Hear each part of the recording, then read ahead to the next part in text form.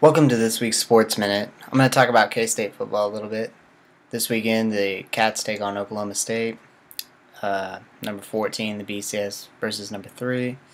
It's going to be a tough day. Cats didn't look good against the pass this weekend. Against Oklahoma, gave up plenty of school records to Landry Jones. It's going to be a tough weekend. Hopefully Colin Klein can run the ball a little bit. I'm really hoping John Hubert can get on track, move the ball a little bit. It's going to maybe take the pressure off our defense, keep Brandon Weeden, the old man, 28, off the field. Hoping for a great game by the Cats. Maybe we win this one here, sneak it out. I don't know. Bill Snyder's got a lot of tricks up his sleeves. Just be a great game to watch. It's on the ABC, 7 o'clock. Pumped for that. Go Cats.